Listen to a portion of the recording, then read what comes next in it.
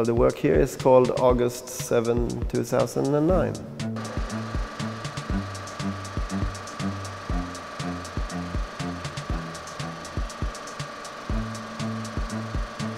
A fragment of a high-speed film taken of a group of butterflies.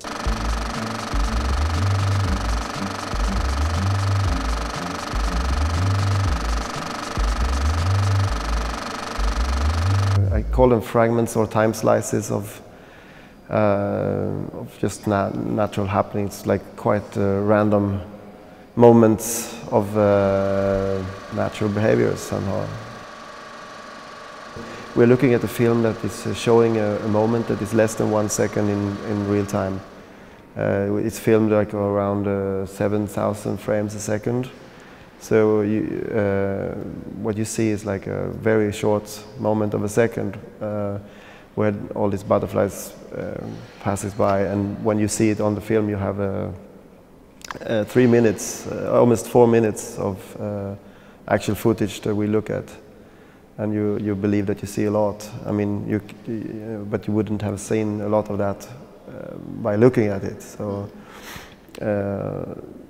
then using the sky then as the background, I think, then gives it another dimension with no limits somehow, and it could be anywhere. When you do a film or a photograph, or whenever you take a picture of something like a butterfly, then you have framed it already in that picture. And then when you frame it within this environment, then you of course make a visual comment on that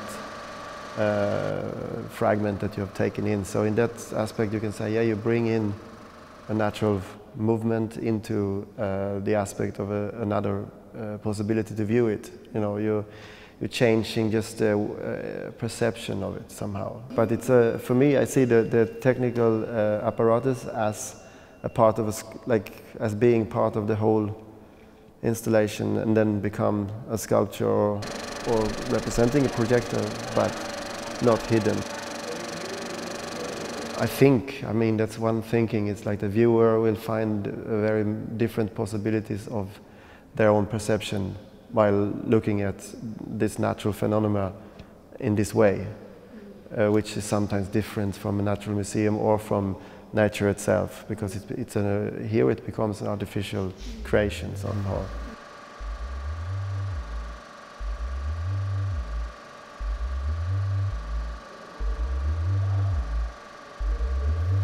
I find interest in presenting this work because it makes comments of the small natural or small fragments that is presented by our nature, so to speak. There must be a reason that I don't know, but a reason why I wish to present those works in this context where the natural step behind the art or whatever comes into, not always political, but there is some kind of discourse behind, and in that general aspect of presentation I would say they are non-political, but there are statements on the state of the current environment.